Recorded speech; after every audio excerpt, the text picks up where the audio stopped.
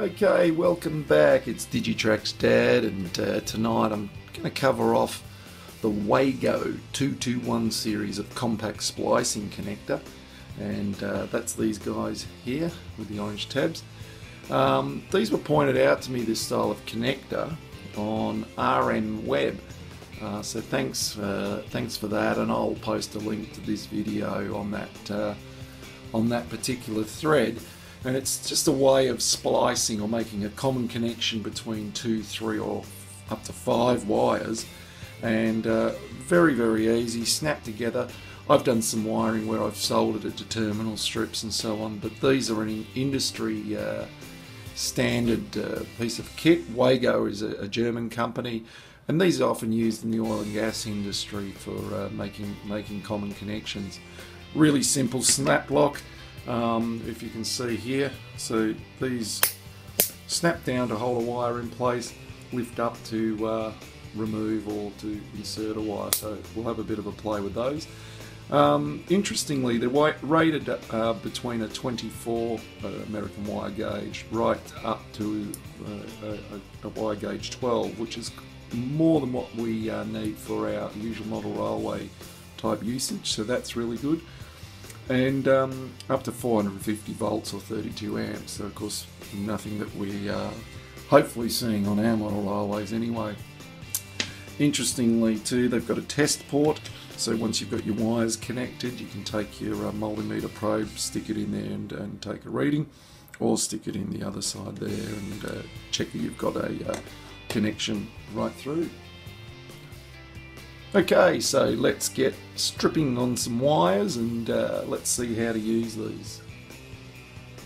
So to get started, let's get ourselves a test lead here, trim that to size, like so, and then strip using the ratchet strippers, like so.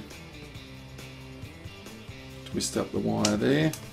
Let's do the same on the green one. Place it in the stripper, strip, twist it together. Let's take one of our 3 pole units here. Let's just open up these 2 outer ones. As you can see, quite simple to open up. And then let's take our green, put our green on the right, like so.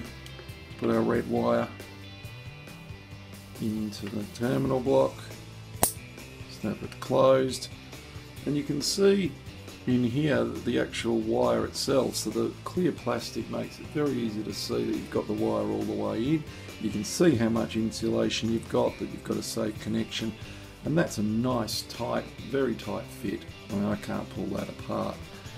Now let's just check that we've got continuity with that by using our trusty multimeter.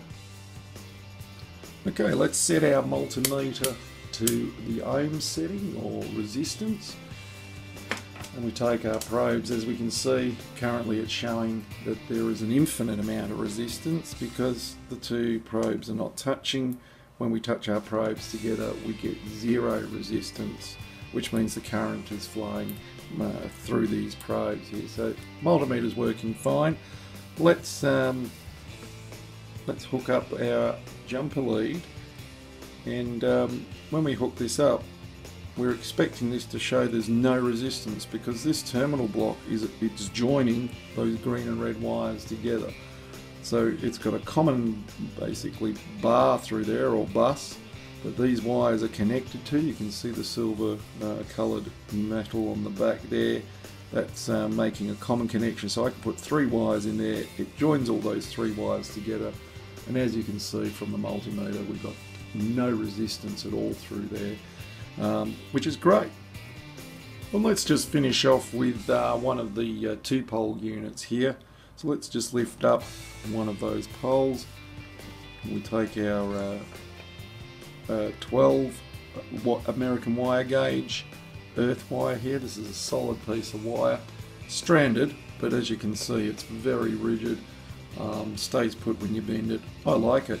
I've used this on the layout for my common wire that connects my Digitrax command control units to the PM42 boards and the BDL168s to provide that common voltage, reference voltage, because you get low voltage loss with this thicker wire, so it's great.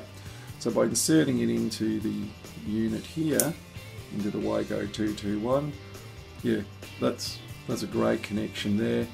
As you can see, that's not going anywhere, and we can easily see the copper strands right up to the end of the little terminal block of these compact splicing connectors. So look, that was it. Any questions, just post them below. I'll put some links up where you can get these. I fortunately picked up a couple of free samples of them. I'm going to use them. I think they're great. And yeah, thanks for watching, everyone.